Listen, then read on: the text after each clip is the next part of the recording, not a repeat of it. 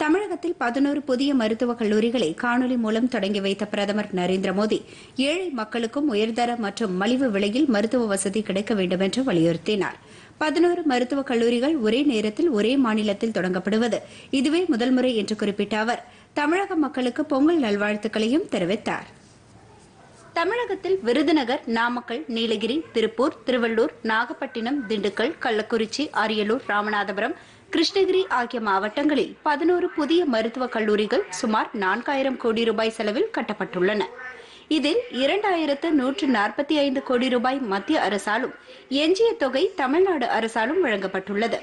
நாடு முழுவதும் மருத்துவ கல்வியை மாணவர்களுக்கு குறைந்த கட்டணத்தில் கிடைக்கச் செய்யவும் சுகாதார கட்டமைப்பை மேம்படுத்தவும் பிரதமர் மேற்கொண்டுள்ள தொடர் முயற்சியின் பயனாக இந்த புதிய மருத்துவக் கல்லூரிகள் அமைக்கப்பட்டுள்ளன.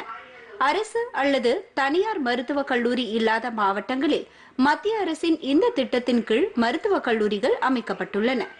புதிய மருத்துவக் கல்லூரிகளை தொடங்கி வைத்து உரையாற்றிய பிரதமர் நரேந்திர மோடி தை பிறந்தால் வழி பிறக்கும் என்ற தமிழக மக்களுக்கு பொங்கல் நல்வாழ்த்துக்களை தெரிவித்தார். 11 புதிய மருத்துவக் கல்லூரிகள் ஒரே நேரத்தில் ஒரே மாநிலத்தில் தொடங்கப்படுவது இதுவே முதல் முறை என்று பிரதமர் நரேந்திர மோடி குறிப்பிட்டார்.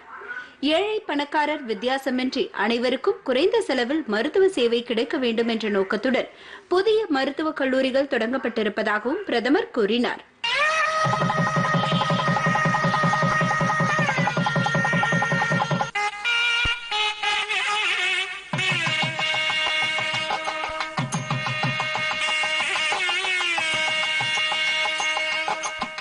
As the famous song goes,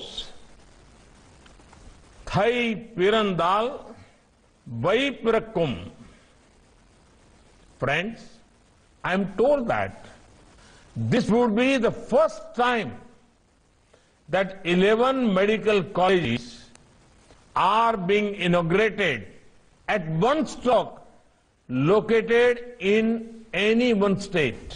The future will belong to societies which invest in healthcare.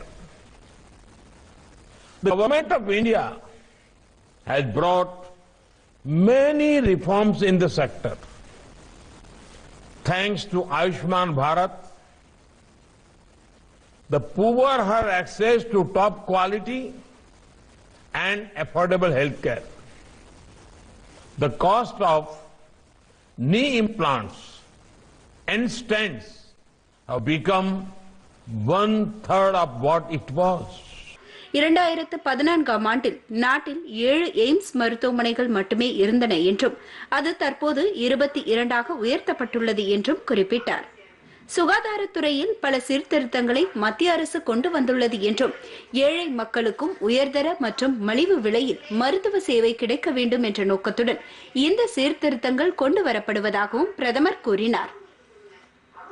Corona தொற்று சுகாதாரத்துறையின் முக்கியத்துவத்தை வலியுறுத்தியுள்ளதாகவும் சுகாதாரத்துறையில் முதலீடு செய்யும் சமுதாயங்களுக்கு எதிர்காலம் சொந்தமானதாக இருக்கும் என்றும் பிரதமர் குறிப்பிட்டார். 2014ஆம் ஆண்டில் மருத்துவ இளநிலை மற்றும் முதுநிலை பட்டதாரிகளின் எண்ணிக்கை 82,000ஆக இருந்ததாகவும் ஆனால் கடந்த 7 ஆண்டுகளில் இந்த எண்ணிக்கை சுமார் 1,48,000 இடங்களாக உயர்ந்துள்ளதாகவும் இது சுமார் 80% அதிகரிப்பாகும் என்றும் பிரதமர் கூறினார். செம்மொழி தமிழாய்வு மத்திய நிறுவனத்தின் புதிய வளாகத்தை திறந்து வைத்தது பற்றி குறிப்பிட்ட பிரதமர் நரேந்திர மோடி தமிழ் மொழியின் கலாச்சாரத்தால் தாம் எப்போதும் ஈர்க்கப்படுவதாகவும் உலகின் பழமையான மொழியான தமிழ் மொழியில் சில வார்த்தைகளை ஐநா சபையில் பேசும் வாய்ப்பு தமக்கு கிடைத்தது தமது வாழ்வின் மகிழ்ச்சியான தருணங்களில் ஒன்றாகும் என்றும் பிரதமர் கூறினார். One of the happiest moments of my life was when I got a chance to speak a few words in the world's oldest language, Tamil, at United Nations. Tamil is one of the languages in the Bhasha Sangam where school students get familiar with 100 sentences in various Indian languages in audio videos. முன்னதாக நிகழ்ச்சியை தொடங்கி வைத்து பேசிய மத்திய சுகாதாரத்துறை அமைச்சர் மன்சுக் மாண்டவியா சுகாதாரத்துறையை மேம்படுத்த மத்திய அரசு மேற்கொண்டு வரும் பல்வேறு சீர்திருத்தங்களை எடுத்துரைத்தார். This college is another 1,450 medical seats for the state of Tamil Nadu. I would like to mention here that Tamil Nadu has the largest number of medical colleges in the country. நிகழ்ச்சியில் தலைமைச் செயலகத்திலிருந்து காணொலி மூலம் கலந்து கொண்டு உரையாற்றிய முதலமைச்சர் மு க ஸ்டாலின் புதிய மருத்துவக் கல்லூரிகளையும் செம்மொழி தமிழ் மத்திய நிறுவனத்தின் புதிய வளாகத்தையும் திறந்து வைத்ததற்காக பிரதமருக்கு முதலமைச்சர் மு க ஸ்டாலின் நன்றி தெரிவித்தார். இன்று நமது நாட்டிலேயே அரசு மருத்துவத்துறைகளில் மிக அதிக எம்பிபிஎஸ் கல்வியையும் மருத்துவ மேற்படிப்புகளையும் உண்டு. மருத்துவத்துறையில தமிழ்நாட்டிற்கு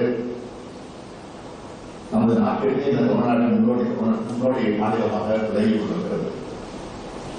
இதற்கான அனுமதியும் ஒத்துழைப்பையும் நிதி ஒதுக்கீடையும் வழங்கி வரத்தையும் குறிப்பாக இந்திய பிரதமர்களுக்கும் எனது மனமார்ந்த நன்றியை நான் தெரிவித்துக் கொள்கிறேன். நிகழ்ச்சியில் தமிழக ஆளுநர் ஆர் என் ரவி, மத்திய தகவல் மற்றும் ஒலிபரப்புத்துறை இணை அமைச்சர் எல் முருகன் ஆகியோர் காணொலி மூலம் கலந்து கொண்டனர். இதேபோல் புதிய மருத்துவக் கல்லூரிகள் திறக்கப்பட்ட 11 மாவட்டங்களில் நடைபெற்ற நிகழ்ச்சிகளில் மாநில அமைச்சர்கள் பங்கேற்றனர்.